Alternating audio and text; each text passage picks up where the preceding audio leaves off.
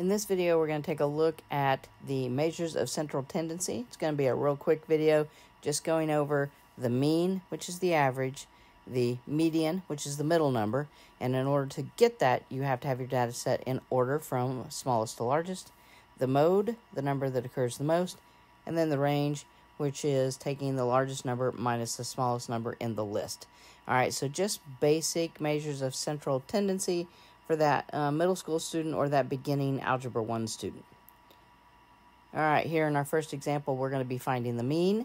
All right, let's say that we are given a list of numbers. All right, so to be able to find the mean or the average, all you have to do is add up the numbers. So I'm going to add them up in the order that they occur. So 10 plus 14 plus the 21 plus the 9 plus 24 plus 11 plus 19. All right, and then divide by the number of numbers that are in the list. So there are 1, 2, 3, 4, 5, 6, 7 numbers in the list. All right, so at this point, you're probably going to grab a calculator. You're going to add across the top. We're going to have 108 when using a calculator to add those up, and then we are going to divide by 7. All right, this is not going to come out even because we're dividing by 7. So you're going to have to round to a number. You'll round whatever your book says or whatever the Math Excel problem says. So we're going to round this one out 2 places. So we'll get about a 15.43.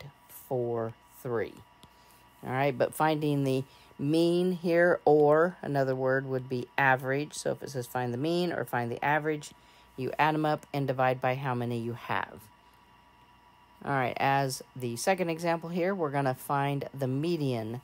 The median is the middle number, but it's the middle number when the list is in order from least to greatest. So that's what we're going to do first. We're going to order from least to greatest.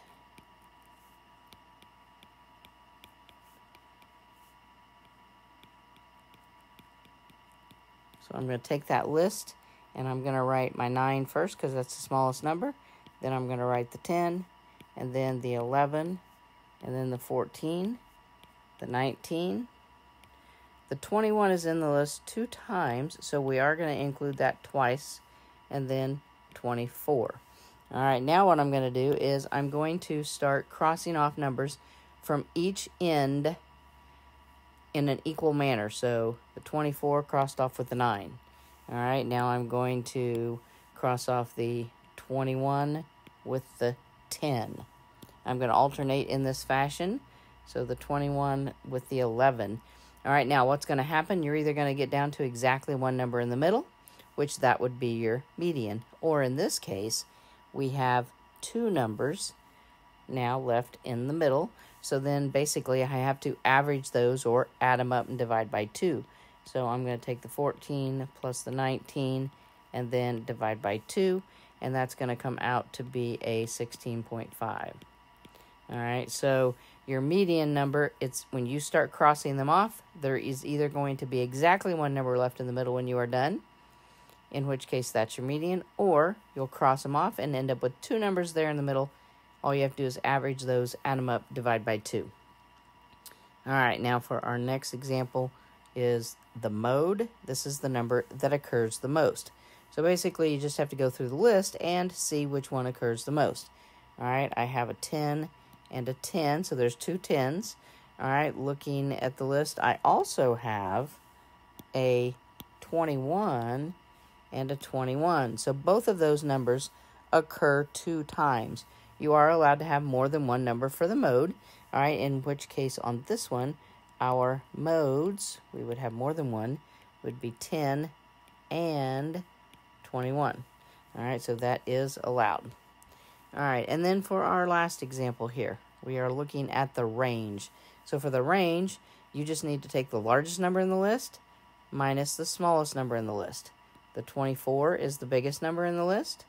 The 8 is the smallest number in the list. So it's a matter of just going 24 minus 8, and that's going to give you a 16. So our range is 16. All right, so there you have 4 measures of central tendency: the mean, the median, the mode, and the range. All right, very simple calculations that can be done by hand and can also be done with the calculator. Definitely, thanks for watching. If the videos are helping, please share with your friends so they can benefit too. And don't forget to subscribe to the channel. Thanks.